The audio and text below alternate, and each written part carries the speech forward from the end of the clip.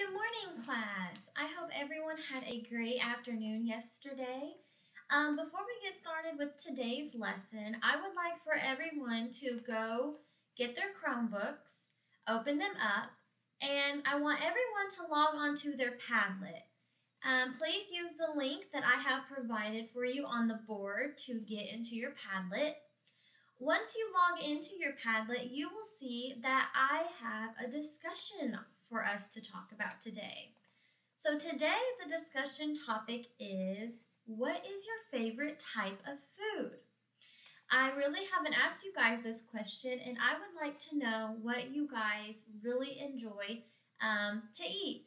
One of my favorite foods is chicken Alfredo. Every time I'm at a restaurant, I try to get chicken Alfredo because it's my favorite. So I'm going to give you guys just a few minutes to answer my discussion question, and then I will go over those at the end of the class, and tomorrow I will post a different Padlet discussion for us.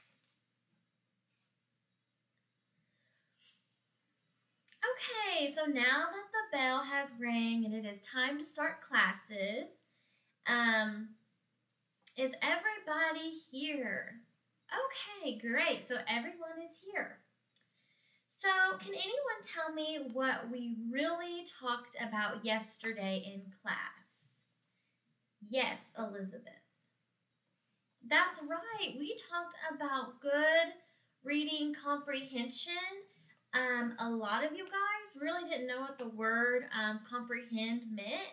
Do you guys know what it means now? Yes, to understand something, to interpret something.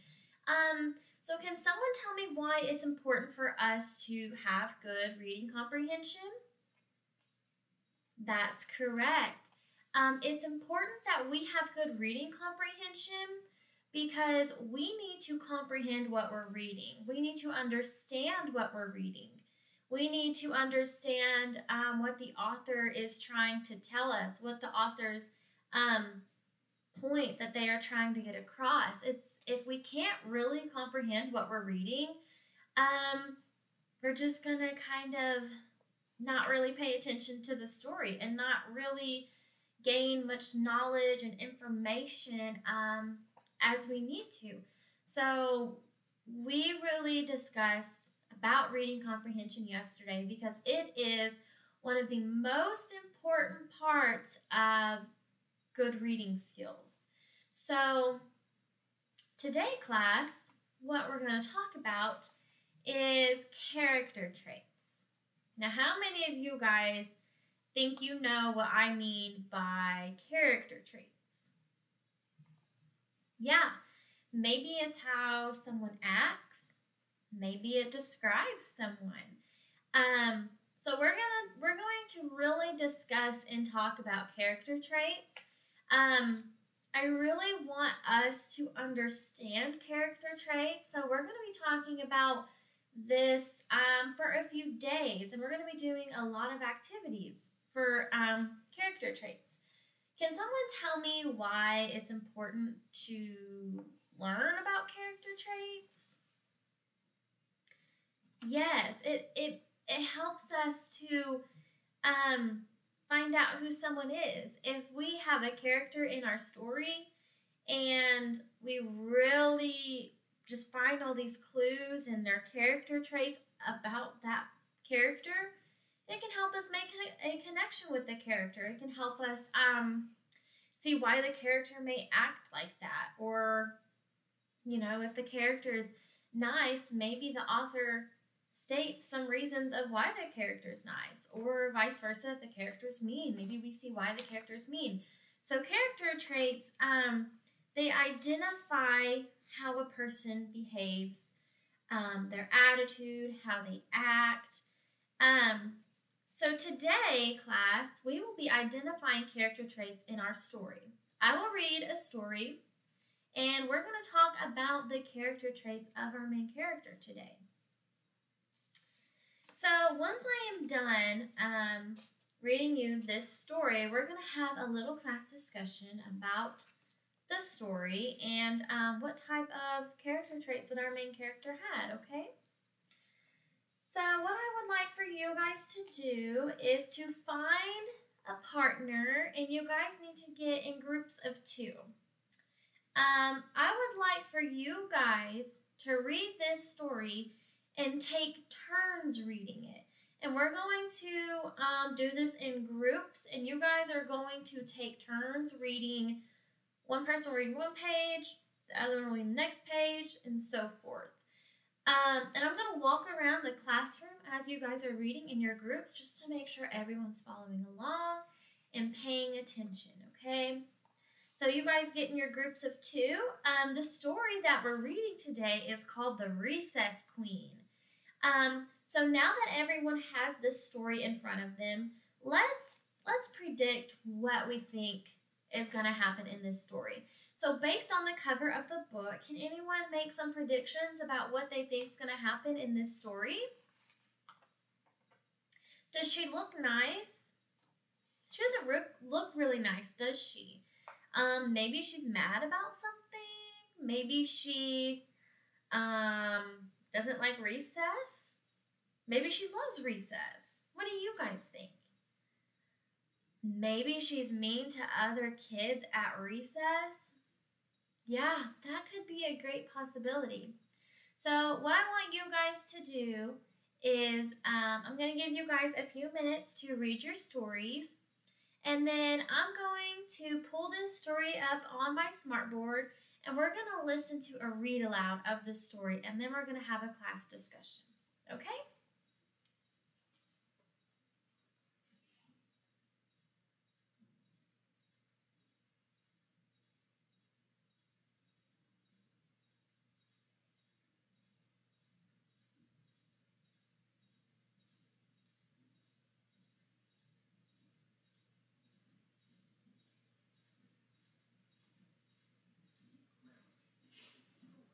Okay, class, now that we have all read the story with our partner, I'm going to pull this up on my smartboard, and we're going to listen to it. So you guys are more than welcome to come sit on the carpet, and I'm going to show us the story, The Recess Queen, okay?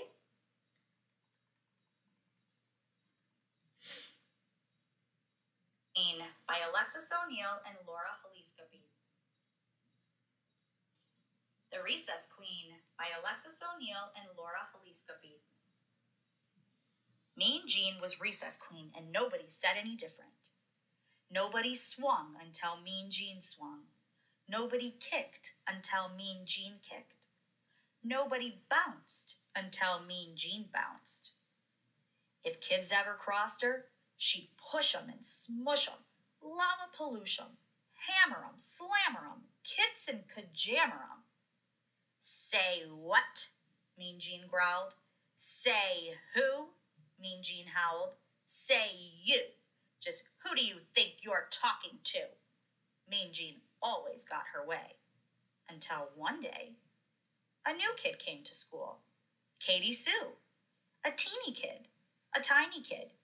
A kid you might scare with a jump and a boo. But when the recess bell went ringety-ring, this kid ran zingety-zing for the playground gate. Katie Sue swung before Mean Jean swung. Katie Sue kicked before Mean Jean kicked. Katie Sue bounced before Mean Jean bounced. The kid you might scare with a jump and a boo was too new to know about Mean Jean, the recess queen. Well, Mean Jean bullied through the playground crowd. Like always, she pushed kids and smushed kids, lollapalooshed kids, hammered 'em, slammered 'em, kits and kajammered 'em, as she charged after that Katie Sue. Say what? She growled. Say who? She howled. Say you, she snarled and grabbed Katie Sue by the collar. Nobody swings until Queen Jean swings. Nobody kicks until Queen Jean kicks. Nobody bounces until Queen Jean bounces. And she figured that would set the record straight. She figured wrong. Katie Sue talked back. Just as sassy as could be, she said, "How did you get so bossy?" Then that puny thing, that loony thing, grabbed the ball and bounced away. Ugh, Katy Sue was one quick kid. She bolted quick as lightning. Bouncity, bouncity, bounce. Kickety, kickety, kick. Swingety, swingety, swing. Mean Jean thundered close behind. Bouncity, kickety, swingety. The recess queen was not amused. She raced and chased and in-your-faced that Katy Sue. No one spoke. No one moved. No one breathed. Then from her pack pulled Katy Sue, a jump rope clean and bright. Hey, Jeanie Beanie, sang Katy Sue, let's try this jump rope out. Here's one thing true, until that day, no one dared ask Mean Jean to play. But that Katy Sue just hopped and jumped and skipped away. I like ice cream, I like tea, I want Jean to jump with me. Jean just gaped and stared, as if too scared to move at all. So Katy Sue sang once more. I like popcorn, I like tea, I want Jean to jump with me. Then from the side a kid called out, Go, Jean, go! And too surprised to even shout, Jean jumped in with Katy Sue. I like cookies, I like tea, I want you to jump with me. The rope whizzed and slapped. Faster, faster, the rope spun and flapped. Faster, faster, till it caught in a tangled disaster. But they just giggled and jumped again. Well, now when recess rolls around, that playground's one great place. At the school bell's ringety ring, those two girls race zingety zing out the classroom door. Jean doesn't push kids and smush kids, lollapaloosh kids, hammer 'em, slammer 'em, kits and kajammer 'em, 'cause she's having too much fun rompity-romping with her friends. Bouncity, kickety, swingety, hoppity, skippity, jumpity, ringety, zingety, yes. Don't be a bully. Thanks for listening. Please subscribe. Okay, so how many of you guys really enjoyed that story? Yeah, at first, wasn't Miss Jean, wasn't she kind of a bully? Yes, and she is the what? She's the recess queen. So while we were reading that story, was she a nice character? No. Based on her actions at the playground, during recess, she seemed like she was kind of mean, right? Yeah, what did it say? It said she would push kids, take things from kids. She just wasn't nice. But did she have any friends? It doesn't seem like she had any friends. So, do you think maybe she was just mean because she just wanted a friend? Maybe. So based on us reading that story, did you guys find her nice? What was her character like? I want to hear what you guys think Miss Jean's character was like based on the Recess Queen. No, we don't think she's nice or sweet. And why don't we think that? Yes, based on her actions and the way she acted on the playground, we saw that she was not nice, was she? So her character in this story was the total opposite of nice and friendly. But at the end, did she change? Yeah, she changed and she made a friend. And so it said at recess, it's time of laughter and joy. And she really likes recess now. So what I want you guys to do is go back to your desk. And I want you to draw a semantic map. So remember, you're going to have one bubble in the middle. You're going to do 4 lines. And then you're going to have 4 bubbles all on top of those lines. So to understand characters in our stories we read, we must be able to identify their character traits. But first, can you think of some character traits you have or your classmates have? So what are some character traits you think you might have?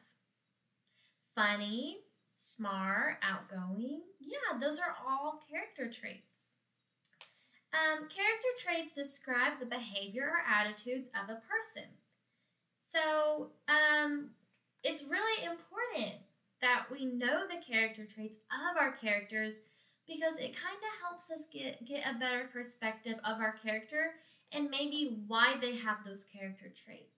We saw that Miss Jean had these mean character traits because of her actions on the playground, right? Yeah. So now that you have your semantic map, I want you to write in the middle the recess queen, which is Miss Jean. So you're going to use your semantic map and really think of what character traits she had. Was she nice, smart, funny, mean? Once you identify your 4 character traits, you will need to write a paragraph on each one and tell me why you thought the character had that specific trait. Once you are done brainstorming, log onto your kid blog and make a post about this class discussion. Make sure in your post you are adding a new header and editing all your features the way you want it to look. Once you are finished, reply to 2 different classmates. After everyone is finished, I will pull up all the blog posts and we will go over them as a class. So remember, once you have filled in all of your bubbles, you're going to write a paragraph of each character trait. And the reason I have you do that is so I know why you chose that character trait, okay? So you're not going to be able to just write down, things that didn't happen, like she was funny. I don't think she was ever funny in the story.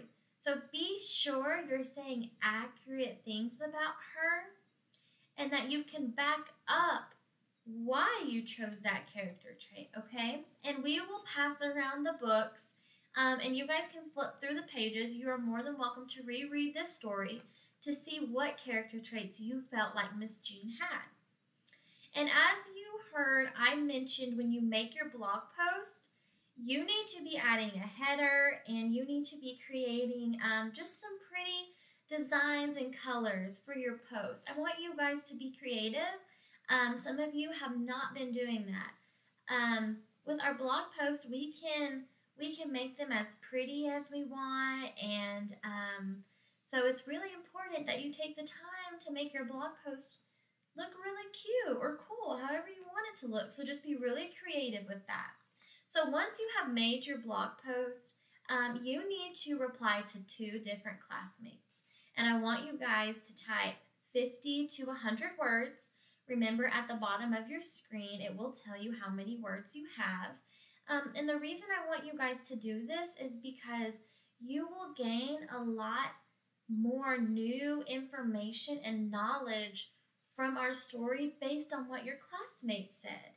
They may have listed 4 character traits you didn't even think about, okay? So once everyone is finished, we may not finish this all today. This may take us tomorrow too. I'm going to pull up everyone's post on my smartboard, and you guys are going to read them out loud and go over them and tell the class why you chose those 4 character traits. Okay, so the last thing I want to talk about